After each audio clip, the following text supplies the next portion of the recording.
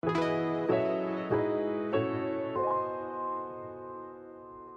this is the first time that I've tried to make Mattar Paneer and it turned out to be pretty good. So here is the recipe.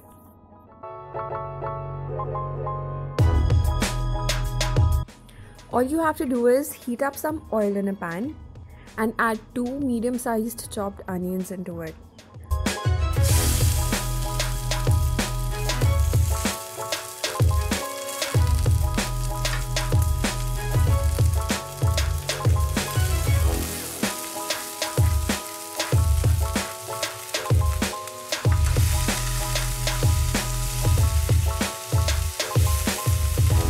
Also add 4 cloves of garlic and a small piece of ginger. Stir it around for a while until the onions turn golden brown in color.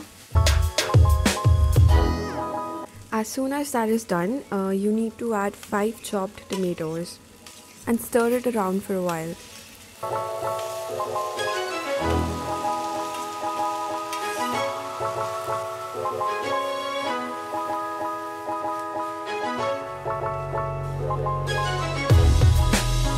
Add a tablespoon of salt to speed up the cooking process.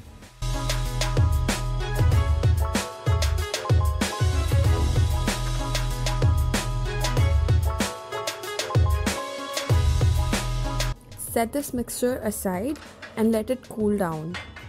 Once it cools down, you need to blend it into a paste.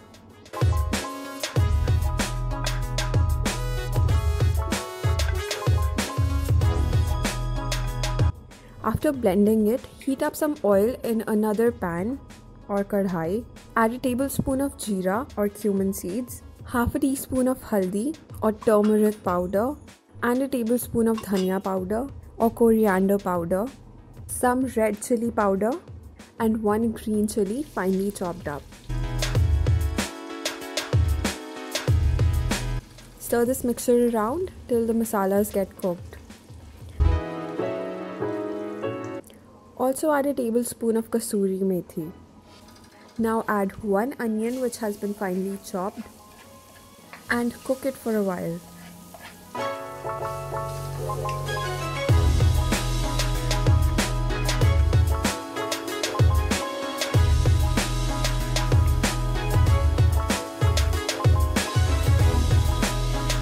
Add the paste which we had blended earlier.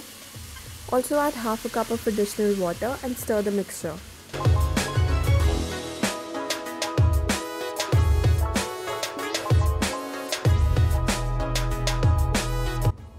Cook it till it boils and then add a cup and a half of frozen peas.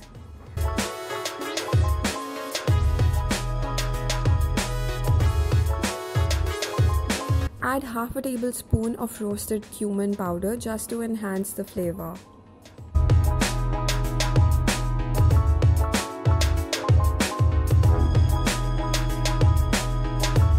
I added some additional water, just half a cup, because I did not want my curry to be extremely thick.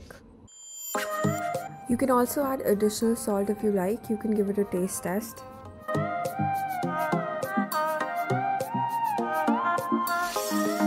Finally, you can add in 300 grams of paneer cubes into the gravy. And you might also notice that the peas make the gravy taste a bit sweet, which is, I think, the best part of Mattar Paneer.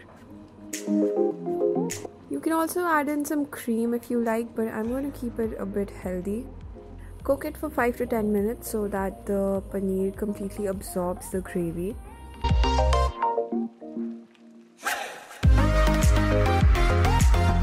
So I'm starting to learn how to cook Indian food, and I'm also starting to notice the spices and the combinations used in Indian recipes.